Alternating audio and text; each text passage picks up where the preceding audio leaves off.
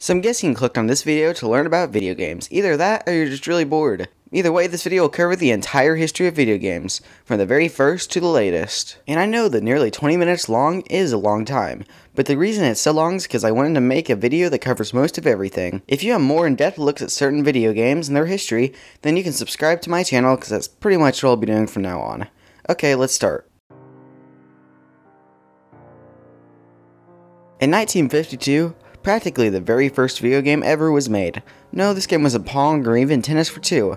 This was OXO. We've confirmed! It was written on the EDSCA, or the Electronic Display Storage Automatic Calculator. Now, let me let you in on a little secret. This calculator was really big. It was also one of the first computers that could digitally store programs on it, which is fitting for the very first video game. Some similar games at the time were Nimrod and Brody the Brain, though it's up for grabs on which is truly the first video game. Another incredibly early video game I'd like to talk about is Spacewars. On the PDP-1, it was developed by Steve Russell in 1962 at MIT. In it, two ships fly around a star in battle, but they are affected by the star's gravity and hitting the star destroys the ship. Spacewars was spread across the other PDP-1 computers and became the very first video game ever to be played on different computer installations. Throughout the rest of the 1960s, a few more computer games were created, and this combined with the falling costs for computers means that a lot more of these games were being commercially sold, but in the 1970s is when the true video game market launched, 1971 to be exact. In 1971, pretty much the very first arcade game ever released. It was titled Galaxy Game, and it was just an exact copy of Spacewars. Also, the Magnavox Odyssey was released this year. It was the very first video game home console, and it featured black and white graphics, little overlays, as well as the game Table Tennis. I made a video covering the early history of video game consoles as well, if you want to learn more. But things really took off in 1972 with the release of Pong. Pong was a training exercise by Alan Alcorp at Atari. It was a direct ripoff of the Magnavox's Odyssey's table tennis game, but nevertheless, Pong became the first commercially successful video game and also one of the most copied games of all time. Pong ripoffs seemed to be the most common type of game at this point, but eventually more games started to appear, games like Speed Racer or Racer in the US, which had scrolling graphics in the steering wheel, and Gunfight, which was the very first arcade game to use a microprocessor, and also the first to depict human-to-human fighting, which, as we all know, led to the downfall of humanity.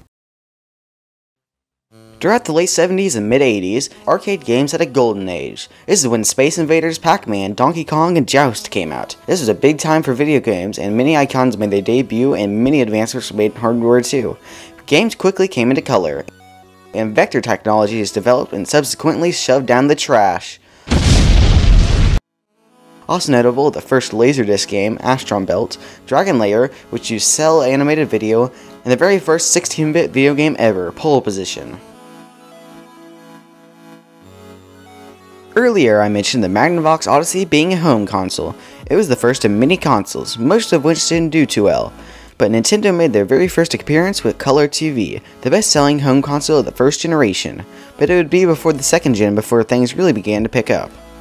1977, the Atari 2600 came out and revolutionized the home console market forever. It did mediocre its first few years, but in 1978, Space Invaders came out, and the 2600 began selling like crazy. This home market created many big publishers and developers still around today, like Activision and Mattel. The Atari 2600 may have started with tiny 2 kilobyte games. By the end of its life, games like Pitfall 2 1984 were using 4 times the amount of RAM of those original games. Home computers also came out during this point in time. The Intellivision was created by Mattel Electronics in 1979, and was designed to have rich graphics and more complex and replayable gameplay than the 2600. It was much more powerful than the 2600 and a great console for its time, which would soon be coming to an end. Transition. Here's an easy question for you. Which of these games is the closest thing to the real thing? A, Intellivision Major League Baseball. B, Atari Baseball. The video game market crash of 1983, otherwise known as the Atari shock, was a huge falling out in the video game market. Nearly 97% of all revenue dropped in this 2-year period. Most people seem to attribute the crash to a single game, E.T. This isn't really true, but some truth can be pulled from this. As mentioned earlier, the Atari 2600 was out at this time. It was doing extremely well due to a game called Space Invaders. Many other consoles came trying to get some of that sweet, sweet money, and with more consoles came more games. Plenty of these games are copies and cash grabs, and this combined with the huge overproduction of this game meant that stores were soon flooded with less than stellar games. Another key factor in the recession was competition between different home computers and consoles. Now, there is a lot to say about this competition, which I might cover in another video, but the most notable bit of competition was between Commodore and Texas Instruments. They both made PCs, and they both dropped their prices to one-up each other and attack the competition ruthlessly.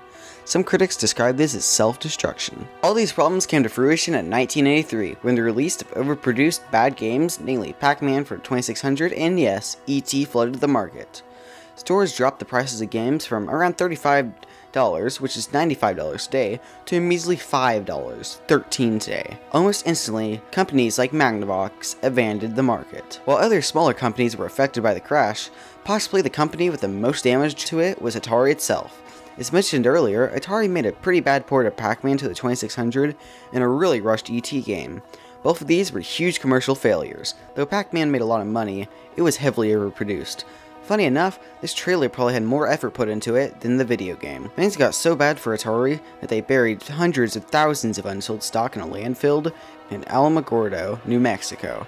Not sure if that's how you pronounce it. Finally, around 1,500 arcades closed their doors during these 2 years. Things were looking pretty bad for the industry, but there was some hope. Now, one of the main problems of the Atari 2600 and other second-gen consoles was that third-party games were not very closely monitored. This helped create a large amounts of crappy games that oversaturated the market. But a little company named Nintendo, with a new third-gen console called the Famicom or the NES, only approved games that reached their quality standard. On the same day, July 15, 1983, the Famicom and the Sega SG-1000 were released. The US market was in shambles after the recession, but Nintendo had an idea. Instead of marketing their new console as a video game, they marketed it as a toy, at least in the States and Europe. And so the NES was created, and with it the raw robot to make it look more like a toy. The video game system that comes with a friend to play with, the NES is the cure for loneliness confirmed. It had a huge amount of success in Europe and quite a bit of success in the US. Slowly but surely the gaming market began to be rebuilt and Nintendo was spearheading it with the NES. After failing to gain traction with the SG-1000, Sega turned around and released the Master System, or Mark III. Now, Sega and Nintendo were real competitors, and each side had different strategies and marketing techniques. While Sega focused on innovative technology and unique gameplay, Nintendo focused on making a memorable game series with games like Mario, Link, and Metroid. While Sega might have dominated some regions like Europe and Brazil, overall the NES heavily outsold the Master Systems, with over 61 million copies worldwide, compared to the Master System's 14.8 million. Some series still around today made their first appearances, like Final Fantasy and Metal Gear. Big publishers and companies like EA and LucasArts also started making primarily console games. In Japan 1987, the TurboGrafx-16 was released as the first 4th-gen console and the first 16-bit system overall.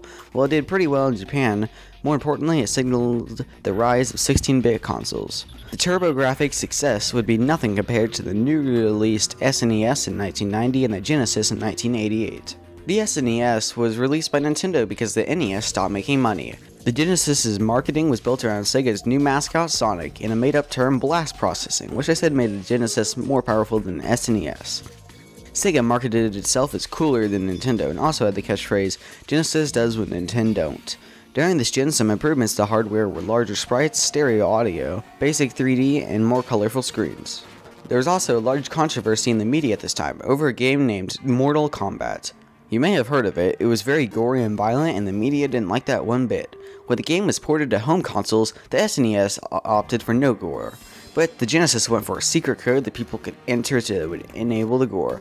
Because of this, the Genesis Mortal Kombat outsold the SNES 1-3. But pretty soon there was a Supreme Court case, blah blah blah, and the SRB rating was made. Yippee. Finally, handhelds. Nintendo released the Game Boy, which is a monochrome handheld able to play game cartridges that had over 35 hours of battery life.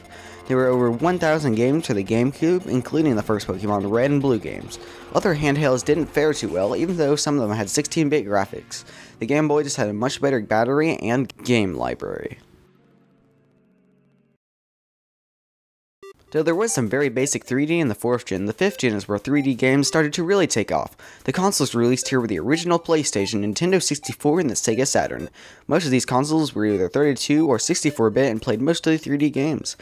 Another big change in consoles at this time was the introduction of the DVD.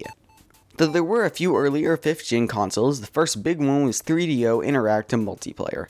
It had a huge amount of hype behind it, and then didn't sell too well because it cost over $700 at the time. Next came the Atari Jaguar in 1993, which had a very small game library and only sold over 250,000 units. Next came the 32-bit Sega Saturn in 1994, which sold well in Japan, but ended up only selling up to 3rd place overall. Finally, a pretty good one, the PlayStation came out in 1994. It had a heavy focus on third-party developers and a more mature marketing campaign. It was the first console ever to sell 100 million units worldwide, and also the Nintendo 64 came out in 1996.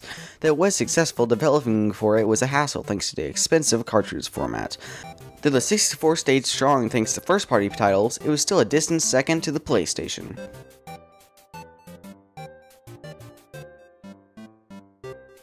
At this point in time, PC gaming was beginning to have a resurgence, with dropping prices of owning one, hardware getting cheaper and more powerful, and games like Doom were being sold in a shareware model, in which people basically got a floppy disk trial of the game before buying the entire game. Also, mobile games first appear with Snake on the Nokia. It was also around this time that mods began to become more popular, with games like Half-Life 2 getting heavily modded. Some games even began to support mods. The very first 6th gen console was a Sega Dreamcast, and while it did pretty well at first, it was pretty much destroyed by a little console named the PS2.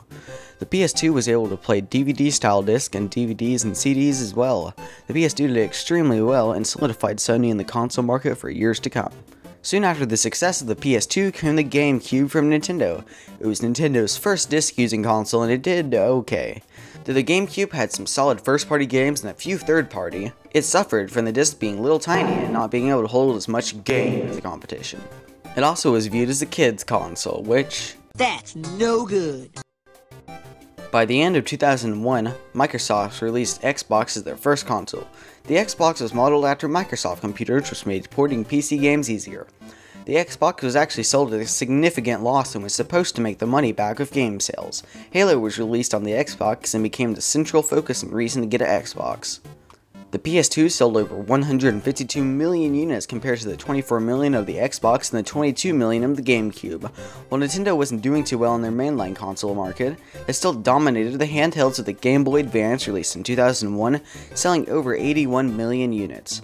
One interesting thing about this generation was the return of weird controllers like the ones in arcade cabinets, things like DDR mats, DK bongos, and the Guitar Hero controllers. While these controllers might have been weird, they weren't nearly as successful as what comes next. The 7th generation of consoles was approaching. First away is the Xbox 360 in 2005, which could play games rendered natively in HD. In 2006, the PlayStation 3 then came out, and finally the Wii was released the same year as the PS3, which had a special sort of controller that had motion sensors built in. The Wii wasn't that powerful, it couldn't even play in HD, but it was cheap and had a huge amount of games on it.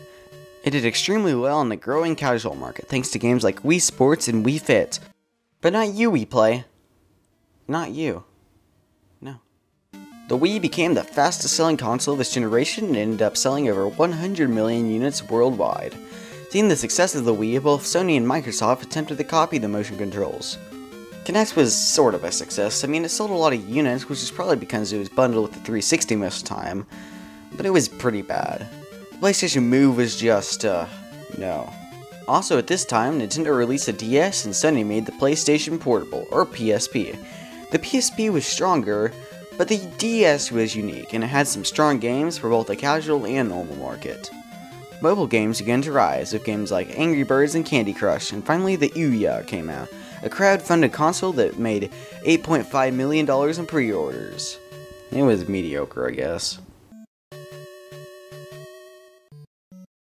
The Wii U was the very first 8th gen console. It was a Wii with an extra screen. Yeah, it was bad. The Wii U had some HD and some backwards compatibility with Wii games. The naming of it may have confused some people and made them think it was just the gamepad, was just an add-on for the Wii. Next, in 2013, the PlayStation 4 was released. The PS4 was designed on an architecture that made it very similar to the developer for the PC, which meant more cross-platform games. The Xbox One also came out for the year and it exists. The Wii U was a universal failure, haha. The PS2 also did well thanks to a large amount of exclusives and the easiness to develop for, and propelled Sony back to the front of the console game. Meanwhile, the Xbox One existed. I mean, I'm not saying it's a bad console, it just didn't do too much. Finally, the Nintendo Switch was released in 2017. The Switch might have borrowed some concepts from the Wii U, but it did them much better this time around. Also, Sony and Microsoft released newer and more powerful, smaller consoles.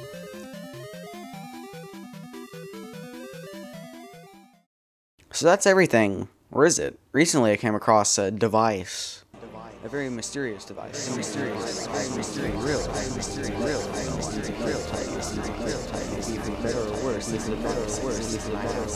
Anyway, this device can see into the future, and I'm going to look into the future with it. But to be honest, there's been enough talk about video games. So instead, let's peer into the future of me. But I have a YouTube channel. Original content. Huh.